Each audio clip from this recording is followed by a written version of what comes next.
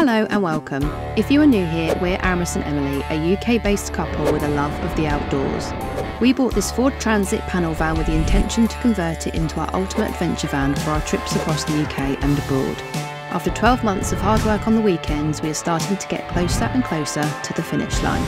If you missed last week's episode, we completely transformed the van by completing the overhead cupboards. This means we are another big step closer to completion. In this week's episode, we want to turn this into this. And to do this, we got some teddy fleece duvet cover and cheapest handheld sewing machine. Wish us luck.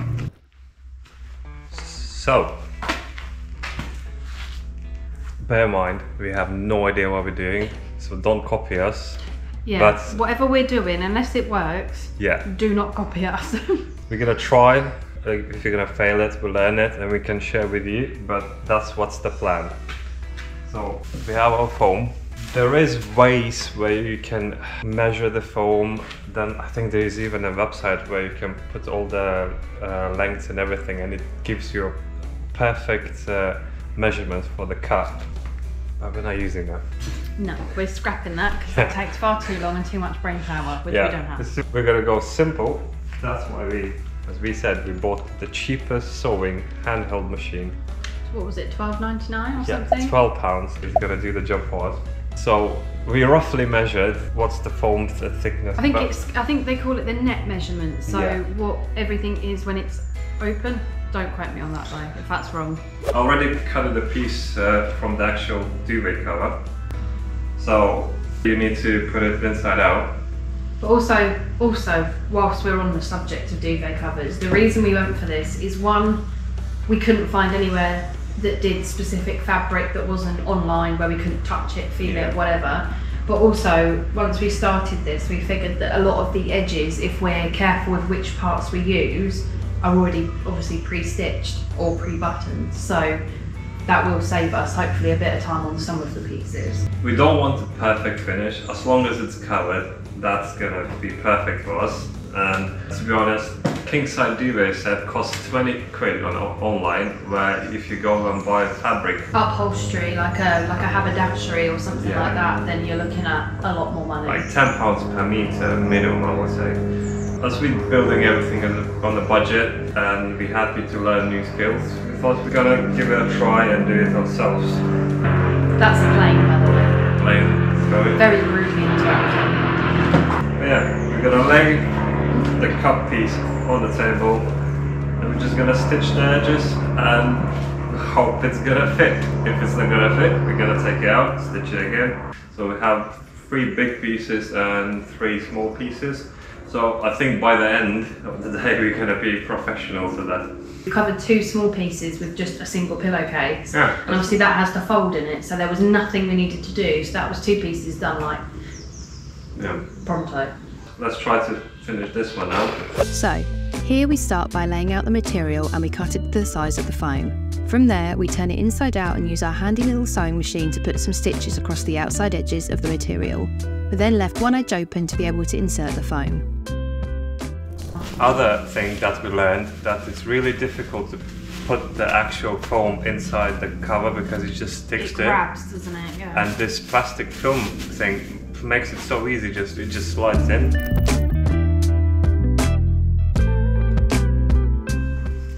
Jesus Christ, are we professional upholsterers now as well? Yeah, look at that. Add that to our CV. So that's the second piece. First one was a bit, That's already second. But now we know how to fix our mistake. We should be able to do this quicker and slightly better. There are still, okay, yeah, it's not perfect, but it's covered and it's snug and it's cute as hell. Look at that. The thing is as well, right, is that we are doing this completely blind. So if it's not straight in a straight line, if this stitch isn't in a straight line, there's no foam showing. It's good. Happy with that. I think we should do all of the pieces to the best that we can now. Yeah. Get them in, and any that are really baggy or a bit much, then we can obviously change. By the way, that's the ones that's the actual pillowcase. It's got so much stretch to it. I mean, you have got this flap here, but it's still covered it. And it's not gone like completely see-through, which I was worried it might with too much stretch, but That's fine. Absolutely fine. Right, let's crack on and get all the pieces done. Once we figured out how to cover them as accurately as possible, we cracked on and repeated the process on a few more foam pieces. So we've done 3 pieces now, and the last one turned out, I think, the best. So far, the best Yeah, the one. best so far. Definitely. On the third one, we actually even fitted a zipper, so we can zip it up. I just think that if you look very closely, then yes, it's a mess. There's no straight lines or anything, Yeah. but it doesn't matter. Yeah. I think once we've got all the cushions and a couple of blankets, which we were going to have anyway, that will hide some of the sins. I think it's going to look great. We got 2 more squares, which shouldn't take that long, and we're done. We're gonna show you how it looks like.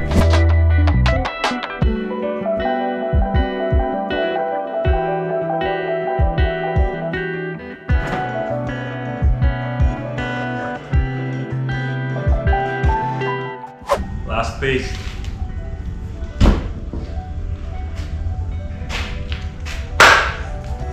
That looks lush. That was good.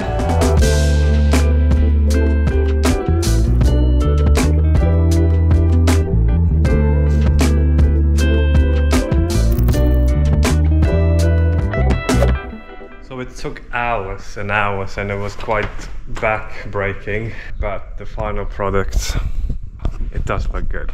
I'm super pleased with how this has turned out. In our end vision, we still have more cushions. At the moment we had just 2 cushions. We're gonna show you how easy it is actually to make it to the night mode. So that back piece is our middle piece. So when it comes to the bed mode, you pull the middle section out, and that fits nice and snug in. And that's it. We have a king-size bed. I can fully starfish. Yeah, it is so spacious. So we figured out that to upholster the foam, we spent £32, and if you count the bedding as well, it was like £95 or something, 97 £97 to get the foam, the duvet, the sewing machine. We think that's quite good price. If you're looking to cover your phone with something, And you're not fussed about it being super precise, just do it. try it. Next weekend, and the van is looking really good from last time. We finished our upholstery. The thing is that we don't have much left to do, so I think today's plan is gonna be improve our kitchen area, and we have a couple of things. Tiles. Aaron's bought these from Amazon. They were £25 for 10 sheets, and they are just some white stick-on tiles. So it looks more like a kitchen. Another task for us for today. We wanted to cover this ugly corner where there's some carpets and insulation walking out. So we're gonna fit a box which is gonna have a socket which is gonna sit there and cover everything up. And we're also probably gonna install a switch for under lights here. So I'm gonna fit some LED lights under the covers. And I also have one of them. This is a motion sensor which gonna turn the lights inside our overhead shelf. So I think that's the goal for today, and I think it should transform this area. So we're gonna start from tiles. It's very simple to use. By the instructions, the first piece you put on, you need to cut these ends off, and then that's the overlap side. So not much of thinking, just peel it off and stick it on. So, with the simple instructions in mind, we began the process of peeling and sticking the tiles on. If only it was this quick to do.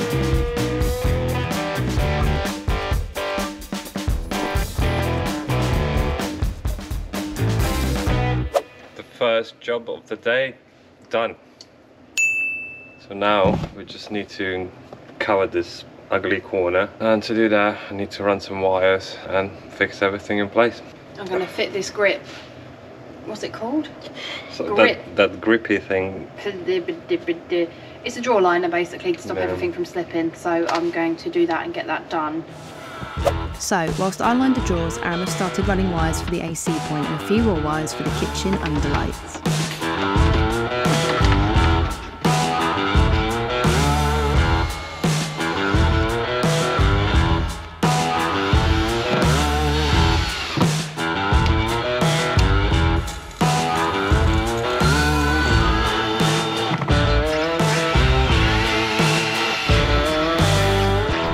So it's been a very long day, but it was productive. We've done what we wanted to do for today, which was the kitchen. We have as well the bottom lights. I like these ones. This gives it a really nice. Yeah. Let's turn this one off and see what. Ooh. So that needs just sanding and painting. But yeah, that's where we're at. We have much more light now. Other thing that we thought about, that do you probably want to finish this line somehow? No. We might put like some sort of like a divider, like a wall, a small wall, not completely blocking. I have a vision for that. I do have a vision for that. So like just cutting off the actual. But I think it should be something like. Yeah. But yeah, that's the progress for today. We're back tomorrow. Do the same probably like these lights. We have lights across the bench, but I don't like personally the light. No, they're not very nice. So I'm gonna swap exactly the same ones like these. These would look really nice around the bottom. Having colour there just kind of kills the vibe. We also ended up with some extra blankets that my auntie gave us that seem to match our cushions perfectly. We've just got to readjust the toilet lid and think about a toilet and some curtains, and then we're pretty much there. Yeah, really close. And then maybe build a little bookshelf along that wall. And I still need to make my kitchen, outdoor kitchen. So we still have. But the outdoor kitchen doesn't need to be done like now. That's the thing. I think it's one of those things where the van build is never finished. There's not finished because you always come up with like, oh, I need that. But we're getting really close. Yeah, we'll see you tomorrow. We don't have much plans for today. We just want to finish a couple little things. Really, we came down to get the van because we want to use it next weekend. Yeah. But anything we can do. It needs a good wash. So yeah, first job, light. So we got this LED strip that we used under the kitchen cupboards. It's really easy to use them. You have these places where you can solder the new wire on, and then just double side tape, and that's it. You stick it on, wire it up, and it's all good to go.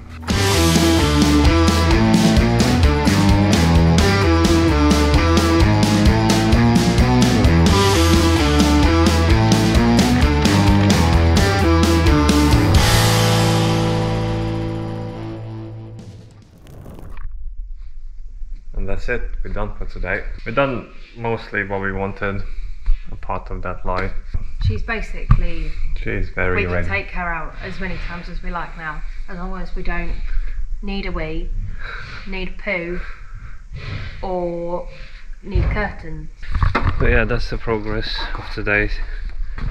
We got these lights on, we got the switch here on, that's painted and all good now. Yeah, I'm really pleased. We've got gubbins in all the drawers, obviously about 800 cans of beans. It feels super cozy in here as well.